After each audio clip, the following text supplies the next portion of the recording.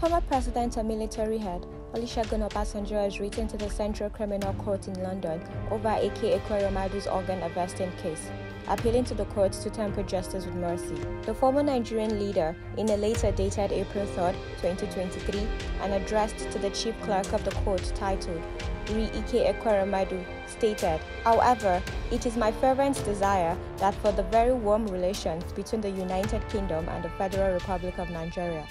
for his position as one of the distinguished senators in the Nigerian parliament, and also for the sake of your daughter in question, whose current health condition is in danger and requires an urgent medical attention.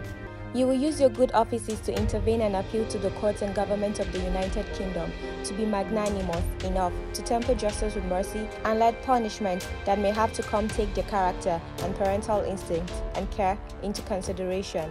Recall that Ekweremadu, his wife, Beatrice, alongside the medical doctor, Dr. Obinna Obeta, were found guilty of criminally conspiring to bring a 21-year-old male to London to exploit him for his kidney.